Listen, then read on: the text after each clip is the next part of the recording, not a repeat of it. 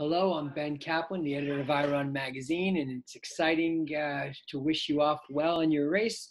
We have with us this morning Justyn Knight.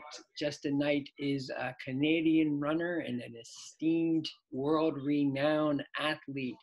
Justyn, before I go on and on about you, why don't you talk to the Scotiabank Toronto Waterfront Marathon participants and just give them a quick bio of your claim to fame. All right. Well, thank you. First and foremost, thank you for having me. It's a true honor, and I'll do anything to represent Canada and Toronto specifically as best as I can. And I was so thankful to hear that you guys reached out for me to, speak to you guys. And I just want to say congratulations to all of the participants, for you guys to do this marathon on your own time. Like, you might not know it, but that speaks to your character. It speaks to your work ethic. A lot of times it's hard to do things by yourself without other people watching, but for all of you out there participating, a round of applause for you guys, because, I've had to deal with practicing myself and running long distances by myself, and it's not easy, and it gets fun, as you get used to it. But first of all, I'm Justyn Knight. For those who don't know me, I'm a professional track and field runner for the Reebok Boston Track Club. Formerly, I ran in the NCAA. I think I'm a two-time individual NCAA champion and a one-time team champion in cross country. Multiple-time All-American. I actually don't know how many All-Americans I got, but I have a lot. You have a lot of All-Americans. When you've gotten so many All-Americans that you can't remember how many you've got, let's just say it's a boatload. It's embarrassing, I feel like my agent's going to tell me, like, Justyn, you should probably know the answer for that. So next time I'll tell you guys how much I have. But, those are just the small accolades that I have. And, growing up in Toronto, I went to school in Toronto. I went through the whole Metro's OFSA process, and just to kind of, take my community and kind of represent them while I'm overseas or in America is just really special. And to wear Team Canada proudly, it's something that, I don't take for granted. So when I'm out there racing for all you guys, I'm not doing it on just behalf of myself and my family, but to represent, this great nation of Canada together. So thank you guys for making me want to represent you guys. I hope everybody watching is getting the same sensation I'm getting. That, like, boy, he's a really nice guy. Like, this guy's a mensch. Hey, I'm Canadian. I have to be nice, right? So just, these guys are about to take off. Hopefully they're catching this, before their event, and it's a fun run for most. You can't qualify for the Boston Marathon on a virtual event, and it doesn't have official timing, but I know myself and, folks I run with, like, I have been running through COVID, and it might not be my personal best, but every time I get out there, I do want to do my thing. The goal is to run fast, and even anybody 5K or anybody, you bought the ticket, you paid for the bib. So when we do this thing, let's do it.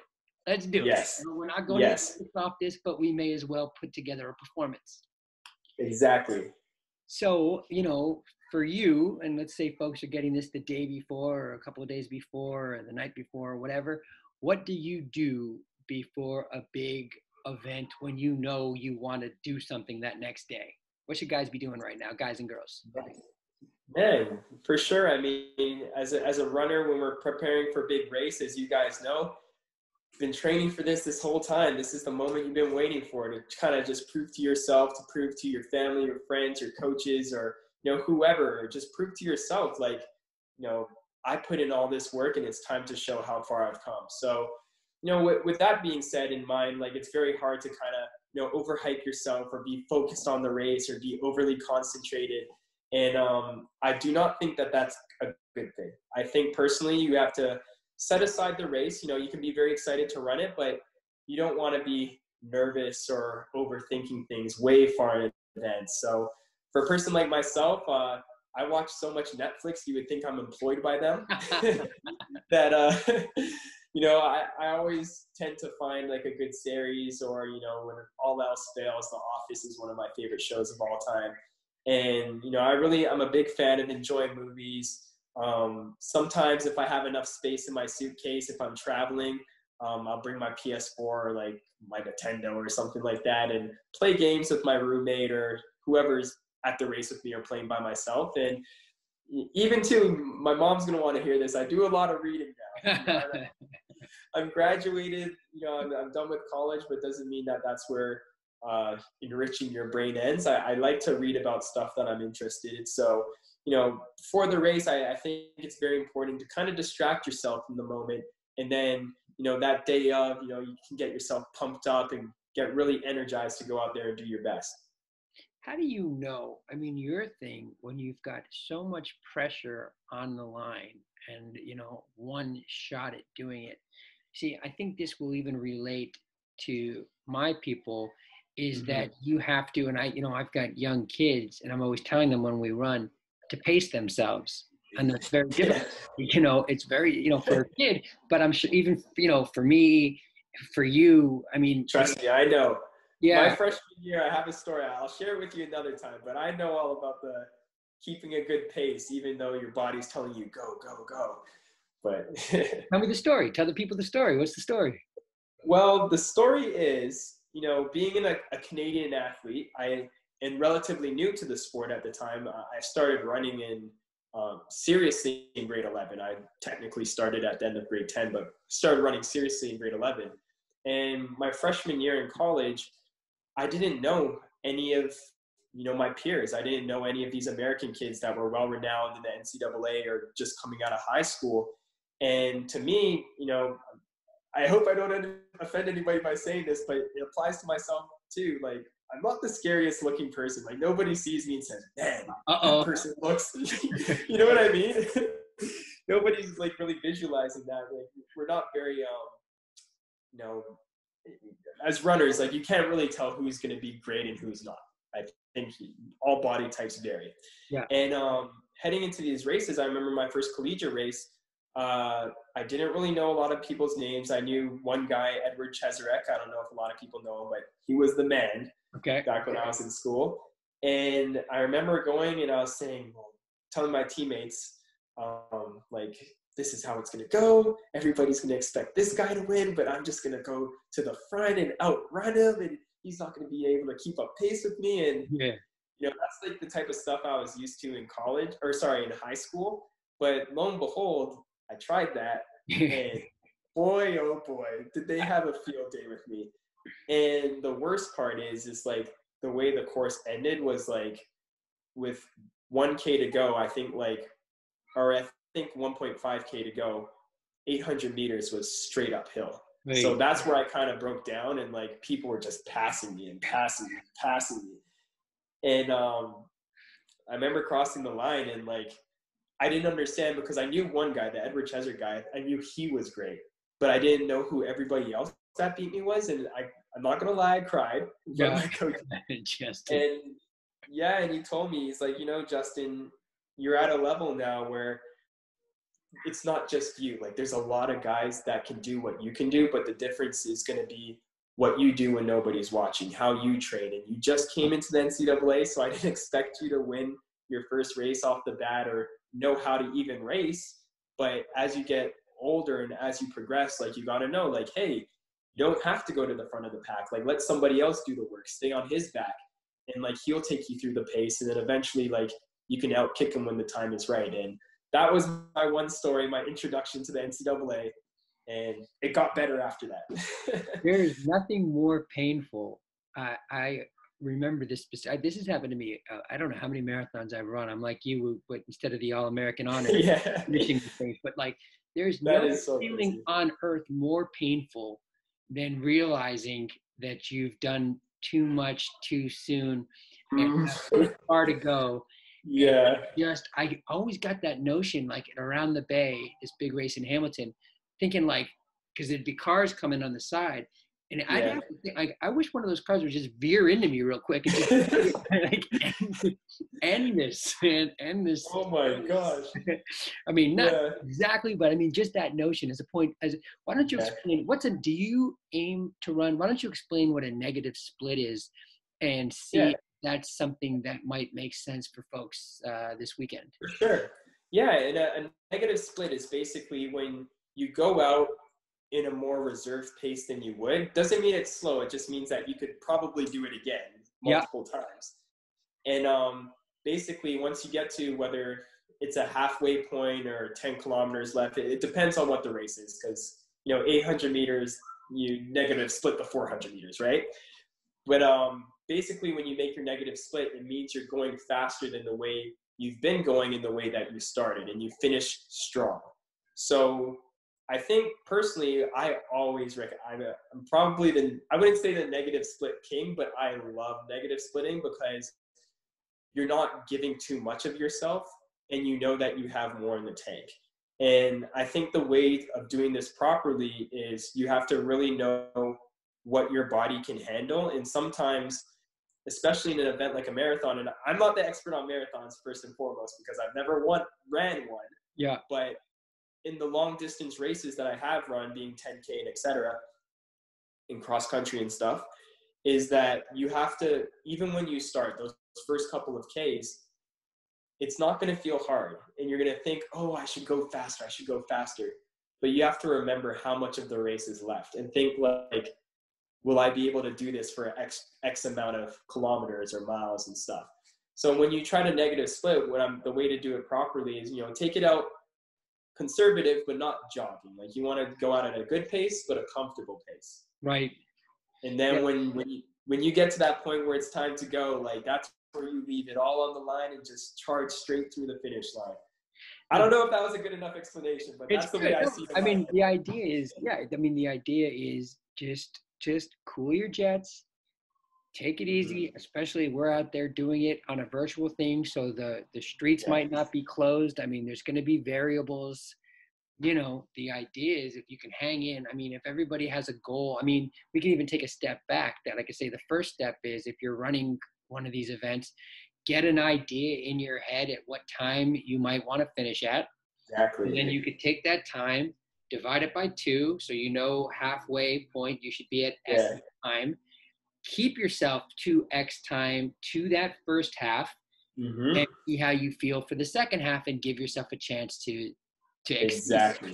Yeah. And that's what and we think the exact same way, because I think back to whenever I mentor the younger kids, like whether they just got to university or whether like they're just coming out of high school to go to university, and these kids that talk to me, and one of the things that always comes up is goal setting. Yeah. And right. The way that I see goal setting is that, you kind of have to play a mental trick with yourself, and there's what's realistic for you to accomplish, and there's unrealistic goals. Right. And I'm a firm believer of setting unrealistic goals for yourself. Sure. Because you know how it is when you race, and everybody watching knows how it is. It is never perfect. Sometimes it's raining. Sometimes it's windy. Yeah. Sometimes, maybe you shouldn't have ate that McDonald's burger. Hopefully don't eat McDonald's, but actually McDonald's isn't bad, but I'm just saying. You couldn't sleep the night before, whatever it is. Yeah. Maybe everybody's eating healthy, but maybe you just had something unhealthy and it's bugging you in your stomach. But lo and behold, you will never find yourself in a perfect racing environment. Right. Good. And that being said, when you set an unrealistic goal for yourself, it gives you room for error. Because if your goal's up here, but what's realistic for you to accomplish is down here, maybe the weather's bad and it's raining, and then maybe you start getting a cramp, and all of a sudden you might achieve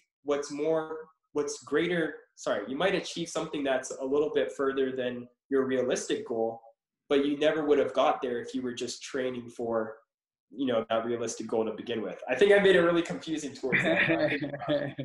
Well, it's interesting. And I think the thing that you are so great, and maybe I'm going to try and see what my technical prowess is, if we can get some clips of you running so people can really see what I'm talking about. It's like, this nice guy, it's like my neighbor. What does this guy know? Hopefully I can get some clips of you so people can see. Oh, I'm a killer on the track sometimes. He's a killer. You hear that, everybody? He's a killer on the track sometimes. So maybe you can break it down. Now let's talk a little bit about mechanics. Okay, so you're a killer on the track. So let's just say I get out there and I make it happen, and I've done my pacing and whatever.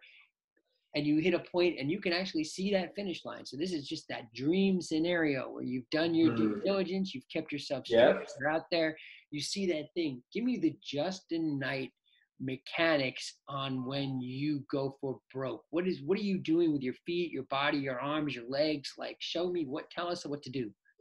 Well, for sure. I mean, when I start a race, if you ever watch me, I know my body's not necessarily in the camera, but usually I just keep my arms like same level, and I don't do too much swinging because personally, that's not the way I run, and everybody's form is different, and I can't stress that. Yeah. But everybody has their own pace and what they're comfortable with. But when it gets to that moment where you see the finish line, like you said, and you're gunning for this thing, that is when you got to use your arms to propel you forward. And, you know, I used to actually train athletes. They're not runners, but they were, funny enough, they were hockey players. And we used to do drills. And a lot of them, when I told them to like, hey, you know, just chill when we're doing tempo stuff, but when we're doing sprints, like you got to start using your arms to propel you forwards. And they told me like it made it so much easier because instead of using your arms at the beginning and like your arms end up getting tired, it's like an extra gear that you kind of develop for yourself. Nice. And in terms of legs, me personally, the way my running form is that I try to go for perfect form, like kind of really extend my legs, see how far do that again. Do that again. Does it look good like this? Yeah, man, that's crazy. Okay, cool. I know I can't do a video of my feet right now because my iPad can't, but more or less that's kind of how I run. And oh, you can't do it. No, that's what I'm saying. That's pretty elegant. Okay. Thanks. Maybe I should do some more videos like that. But a hand model. I try to see how far I can extend my legs, but at the same time, as soon as I touch the ground, it's almost like the ground's on fire. Like as soon as you touch the ground, you got to focus on propelling yourself forward. So just really quick steps and stuff like that when I see the finish line. And personally, that's what works for me. And you know, everybody's body's different, but if you could try your best to do stuff like that or find something that makes you feel like you have an extra gear and incorporate that into your final finish, it will work. Are you conscious of your stride? I mean, do you recommend, I guess this close to race day, I guess we don't really need folks to think about it, but it seems like by your finger motions that you land on your toes then? I think it's funny enough that you say that because a lot of times, sometimes in pictures you might catch me heel strike, but sometimes you'll catch me landing on my toes. And I personally don't really watch my videos like too in depth after I run the races. And I haven't worked with anybody that kind of analyzes my form like that. But what I have noticed is that it's not a matter of laziness, but my form does change from when I'm going out for an easy jog, like when the race first starts, rather than when I negative split. And I think when I'm jogging at first, my form might tend to heel strike because like I'm not trying as hard. But then when I do open up my stride like this, like, yes, you will see me on my toes running. I know it's probably not, I don't know why it happens, but just naturally my body does things and it doesn't hurt me, you know? And I think like that being said too, is like, I think everybody has to know that everybody has different bodies. Everybody's body runs a different way. And there's certain things that you can change and there's certain things that might not necessarily hurt you. So. This is cool, man. This is all great stuff. I appreciate it. What do you? Oh, thanks. Do you have any sort of like, you know, there's always these parts in the event where like, okay, we're excited. Maybe we didn't sleep the night before, whatever it is. Then we get there, we get to the thing, we show up, you know, it's sort of happening. Okay, hey, Ma, look, I'm doing it. You know, you're out on the road. It's going to happen. Then you get a part that like, okay, this is no longer like fun. Like now you're doing the work. So the hype is over. You're out there. Now you're kind of working. What do you do at that point? I guess this is like a psychological question as much as like I have a story for that too, actually. Bring it on. Do you want me to share another story? By all means. Okay. Hopefully for the people watching, like my stories are okay. I don't. But my first NCAA championship, individual win, actually, it was for cross country my senior year, and I was the favorite to win, whatever.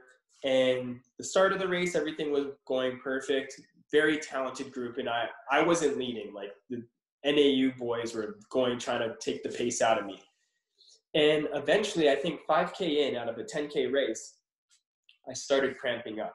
And this might not be the case for everyone. Usually there's a point where your body's just like, whoa, this is starting to get hard. But Sure. in this case, I also had the cramp on top of that. And I remember there was a certain point, I think I was at 8K, so I had 2K to go. And these guys were not playing around, man. They were teammates, and they didn't know who was going to win, but they said, one of us is going to win. Not you. Yeah. You can't let Justyn Knight win. You know, he's not on our team. He doesn't run for Northern Arizona. Like, let's do this together. And it was just us three, actually. There's a race of other people, but in our pack, like the top 3 people, there was a pretty big gap between us 3 and the rest of the pack. Okay. So it was a race of 3. And they're working together. And you're cramping up. And seeing these guys work together as teammates, and like, I was very worried because I was like, hey, like, I'm not feeling great. You know, this is hard. They're running good. Like, they're teammates. I know they're working against me. I don't know how I'm going to do this. And I remember just having a thought. Obviously, I mean, my parents were there. My coaches were on the side. Some people were cheering for me.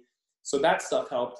But then in my head, I had to have, like, you know, a moment for myself that, okay, Justyn, you only have 2 kilometers left. 2 kilometers. And for those that are running a marathon, that's like going outside, picking up your mail from the mailbox and coming back inside. That's just, it's nothing. And I thought to myself, like, I'm only going to be hurting for, I don't know. I'm really bad at, like, you know, the actual pace or how much. Let's say I have a mile left, just to make it simple. I'm only going to be hurting for like maybe 5 minutes. 5 more minutes. 5 more minutes of my life. This guy runs a 5-minute mile. Look at this guy. On the track, I run a lot faster, but for cross-country sake, I'll put the barrier at 5 minutes. I honestly don't know about pacing because sometimes I'm not even paying attention to that. Usually I just focus on, like, you know, try to win the race. Yeah. But let's just say, for argument's sake, I only have 5 more minutes of hell left where I'm hurting, my stomach hurts, these guys are making me tired. And I thought to myself, like, as soon as you cross that line, you are going to feel better. Like, you will have your time to sit down, to relax, to get that, you know, Gatorade, Powerade, whatever it might be. And you're not going to have to run. Like, you're going to be like, wow, I did that. And for me, like, that gave me enough strength to kind of ignore the fact that I was cramping up and ignore the fact that I was hurting, because I was just like, 5 more minutes of my life. That's a YouTube video, right? So I think, like, I mean, it might not work for everyone, but sometimes you got to put in perspective when you've made it that far, or however it might be. Just think to yourself, like, when you cross the line, you know, it'll be done. It'll be over, and, like, you won't have to worry about it. And it's just a small part of your life that you're going to be hurting for, and try your best to work through it. That's my advice. My buddy's always like, when we're out going, it's like, oh, 5K left. We've done 5K before, right? You know. And it's like, oh yeah, we've done that. You know, and you keep moving forward. Hey, man, all this stuff has been absolutely terrific. I appreciate your time. I hope I'm helping. Helpful. I think so, man. I think it's great. Let us know, how do we root you on? Where can we find you? What's next with you in these crazy times? Yeah, I mean, I guess, like, with COVID and everything, with so much uncertainty, I wish I could tell you exactly which race I'm going to be running at. But, you know, I don't think I have anything scheduled in the fall, unless I do a road race here or there. But as of right now, I don't see myself running in the fall. But I could see myself running indoor track and field, starting in, like, maybe February or so. And then after that, you know, it's getting ready for the Olympics, getting ready for the outdoor season, chasing records and stuff like that. So if people want to follow me, you can follow me on Instagram, Twitter. It's JUSTYN.Knight, KNIGHT. Or if you just put in my regular name. I feel like there's not a lot of Justyn Knights out there with a Y, so I should be able to be found. But, you know, moving forward, everything we're just looking at towards the Olympics, and every single race that I do will be done to prepare me for being the best person I can be at the Olympics in Tokyo, hopefully when it goes off. give me a sense, man. What are you doing to keep yourself on track? I mean, I know we spoke a little earlier before the thing started recording, and you were just talking about how nice it is to be home and how good it is to be with family. But minus your usual, I mean, how structured you are. I mean, an Olympic athlete, how everything's got to be just like eyes on the prize and every morsel of food and every step on the track. How are you keeping yourself? Are you in good shape currently? Yeah, I mean, I would like to. I'm not in horrible shape. Like Right. I wouldn't be if I wanted to run with you and go for maybe an hour run. I shouldn't be panting. I could say that. Right. But I'm in good shape. You're Like not very good and slow though, so it's not saying much. oh man, exactly. But but I recently, I came back to Canada, thankfully, around I think like around August 15th or so, somewhere around there. And at that point in my life, I was taking a break from running. I actually took 3 weeks off from running completely.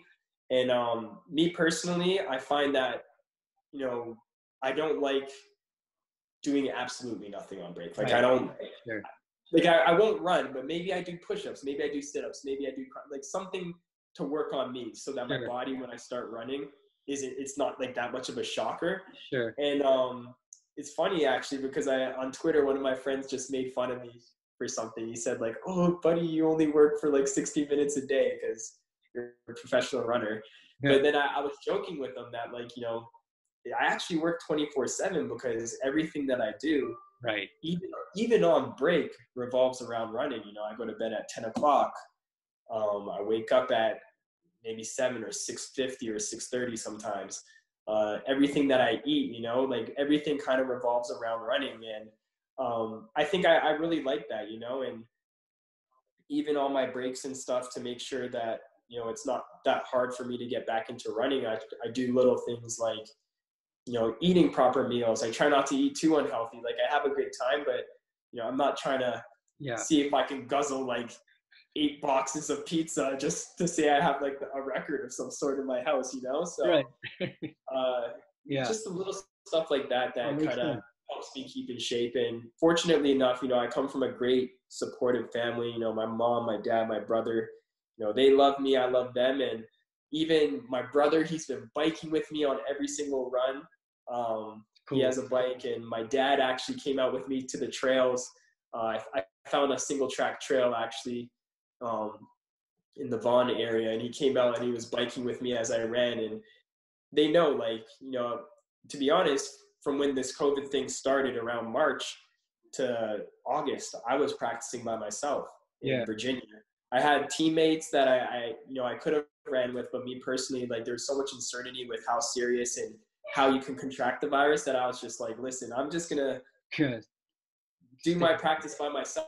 And as you know, being a runner that's usually sits and kicks, like I'm used to having people to help me through these workouts. Yeah. So they knew that I was training by myself for like 5 or 6 months. And then when I come back here, they're like, I'll come and bike ride with you. I'll keep you some company. So I'm very fortunate for them to be like huge supporters in that sense for me. So hopefully that answered your question. Right on, man. It does. Hey, we sincerely, I mean, this is one of the greatest runners to come out of Canada, and we appreciate the time. Yeah, man, it's the best is yet to come, despite all the accolades. Hey, I'm Ben Kaplan. It's the Scotiabank Toronto Waterfront Marathon, the virtual expo. Everybody's excited. Justyn Knight, find him on the internet. I will go back and forth. If anyone's got some serious questions for Justyn or whatever, you can email me. We can get in touch with Justyn. We're all rooting for everybody out there running. And hopefully, you know what? And, we might have to speak this into existence as long as my schedule works with it. But I'd love to come out and be a fan for once. You know what I mean? Oftentimes I'm at these events and like even the Olympics, World Championships, whatever. And, I'm there for a purpose. I'm there to race. But it'd be nice to kind of even get out and like cheer on my fellow Canadians and my fellow Torontonians, whatever, and cheer them on in their race. And that'd be really cool. Like maybe, when all this COVID stuff is over and everything's back to normal, we have to check in on each other. And I'd love to come down and cheer some people on. We'll hold you to that, man. Thanks for your time. Godspeed, man. Thank you.